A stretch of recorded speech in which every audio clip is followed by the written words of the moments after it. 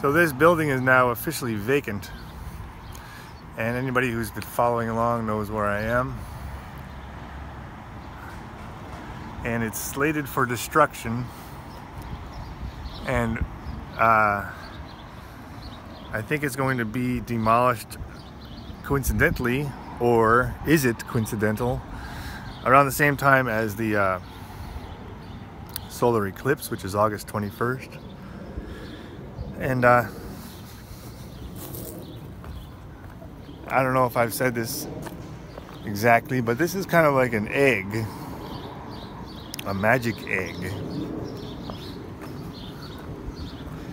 And when they tear the building down, it's like cracking open the egg. So this is the cosmic egg, if you want to speak in such terms. And there's a book called The Crack in the Cosmic Egg. If you actually want to understand Neo-Swedenborgianism, cracking the cosmic egg is a good place to start. So there's a crack in the cosmic egg. This is the cosmic egg. There's a crack, quite literally, in the cosmic egg. And the cosmic egg is going to be torn down. I mean, it's going to be broken open.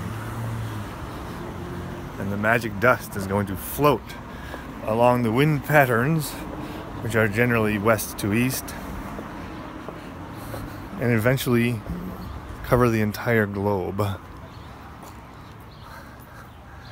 And whenever this happens, which I expect might be around the time of the eclipse, well, just wait and see.